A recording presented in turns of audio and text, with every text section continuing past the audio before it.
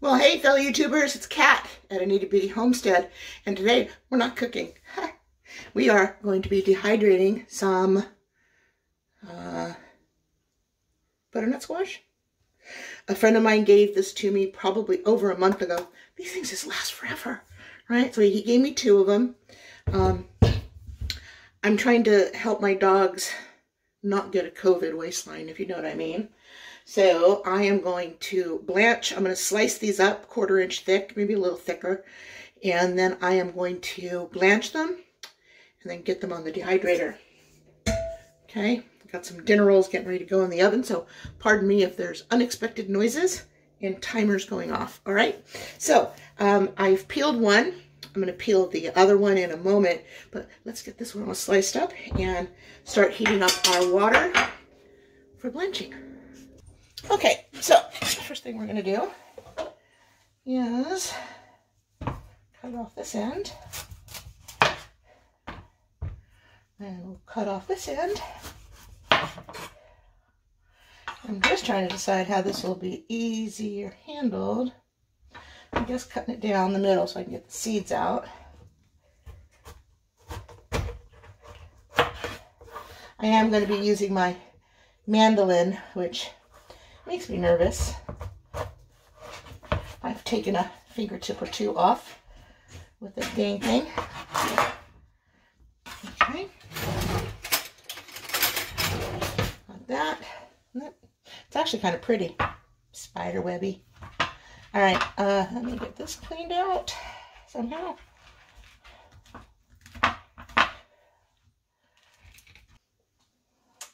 But yeah, okay. I mean, I'm not horribly worried about this being perfect because, you know, I don't think the dogs will care necessarily. Will you care? Already got an audience in here wondering what I'm up to. No, come on, back up. Move. Okay. So let's start with this one and see how we do. Okay. My mandolin. Yeah, that's a pretty good slice, right?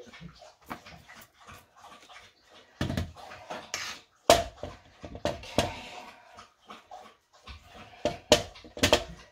Lord have mercy, this makes me nervous. But if it goes slow, it's much harder to do.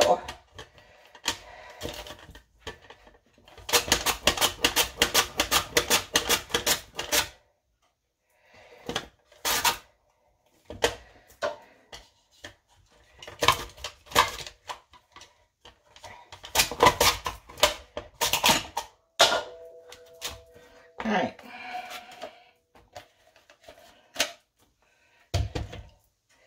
Where's that big thick piece? There it is.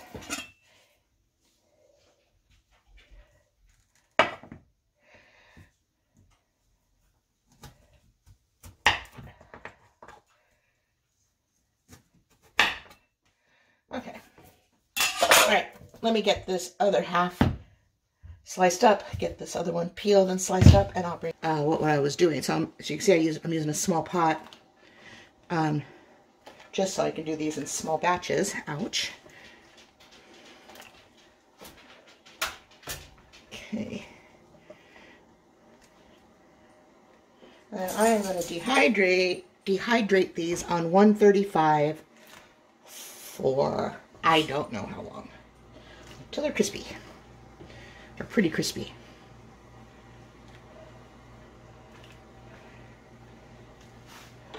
Let's see here. I'll let these blanch just for about a minute. Then they're going to go straight onto oh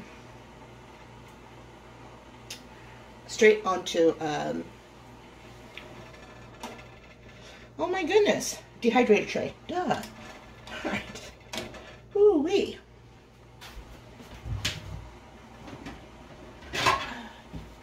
So,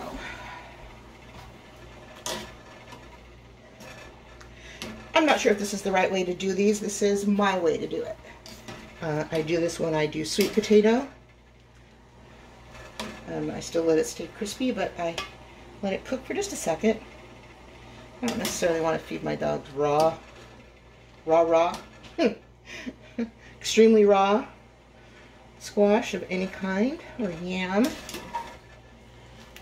Only thing I do on here that I do completely raw is fish and chicken and beef.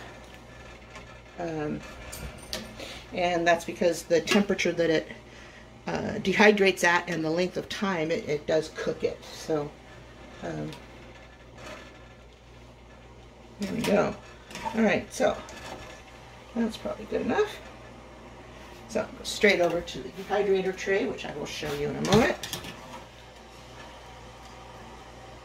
I'm trying to have finger tips at the end of this.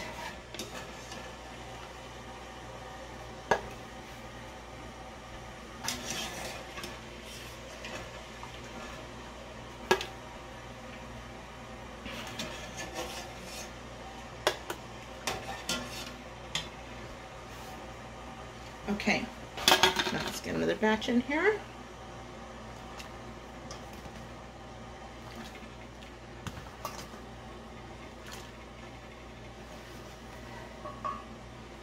Okay, and let's bring you over here. All right, so right on to the tray, as I said, and I got a towel under here because these are still draining. Whew. And they're hot. Okay, maybe if I could time to use like a fork.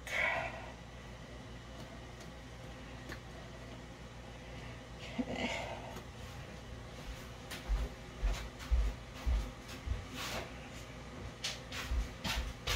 Now I'm using the plastic mesh only because in case these decide to stick, the plastic mesh is easier. Now what I'm doing with these is I'm putting them over on some other trays. Right here. But I gotta move quickly or else the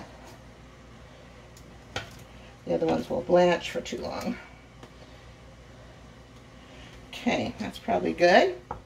So what I'm going to do so I don't keep getting these wetter and wetter and wetter, move these over to the side, put this one here, and go get more.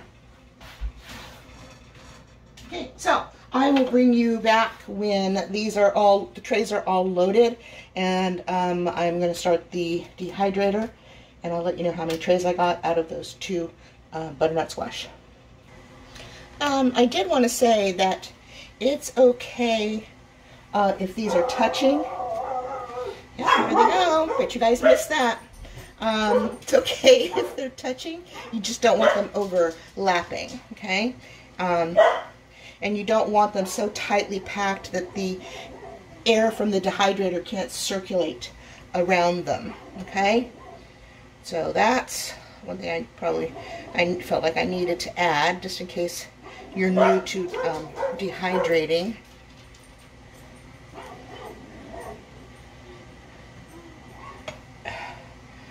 Okay, so there you go, tray number 2. Alright, I'll bring you back when these are done. Alright, we've got 1, 2, 3, 4, 5 trays. All packed about the same, so that'll make a good amount of snacks.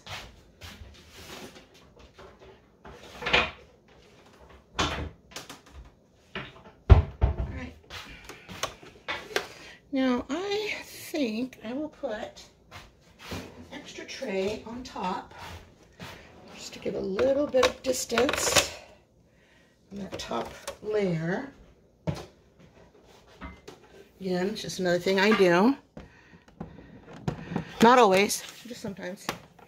See how it goes. Okay, so this is set on 135. Let's get it plugged in. All right, and it is now 1:50 in the afternoon, and we'll just let this go, see how it turns out. All right, see you guys back when they're all finished. All right, right, it is the next morning, 8:15, and these are done. They went all night, or since whatever time it was I told you yesterday. And here it goes. I got my official taste testers here. Okay, they're still a little warm, but as they're cooling, they're getting to the point where they're going to be crunchy. All right, come here, boys. Come on, sit. Okay, you want to be my official taste testers? Tell me what you think. Okay, wait, be good. Gentle. He doesn't like it. What do you think? Oh, tail wagging good? Yeah? Dozer approved? Yeah? Luca, what do you think? Luca, stop looking for more. Luca. Oh my goodness, he's gone deaf. Luca! Hey, what do you think? Oh, yeah, tell he would like, because he's looking for more. All right. Thank you, Dozer. All right, remember, if you like these kind of videos and you want to see more, give me a thumbs up. Whoops, sorry about that. Thumbs up. And subscribe to my channel. And share, because sharing is caring. Those look yummy. They're so pretty. So pretty. Yeah. All right. All right. See you next time. Bye. Okay, just wanted to show you it all jarred up. So that's what 2 butternut squash got me. They were probably, medium sized, I guess. Average. All right, there you go. See you next time. All right, I just wanted to show you, I was editing the video for the butternut squash that I did for the dogs. So this is the food that I make them, their topper. But this is a piece of the butternut squash that's been rehydrated. So you saw the dehydrated one. Actually, let me go get another piece and I'll show you. Okay, so this is a dehydrated piece. Still crispy. That's all I've got left. Let's get some more. And anyway, so this is hydrated. Still firm, but look how much it plumps up, right? I mean, look at that. It's beautiful. Just beautiful. Yeah, see? Yeah, I got my audience here like, hey Mom, you took out our food bowl. Does that mean we're getting fed again? So, these are all dehydrated vegetables. I did frozen vegetables. I dehydrated them. This is them reconstituted, redone. And some of my home dehydrated black beans. So, all right, there you go. All right, thanks. Remember, thumbs up, subscribe. Thank you. Well, welcome back, pals and friends. Oh, no, that's terrible. Ugh.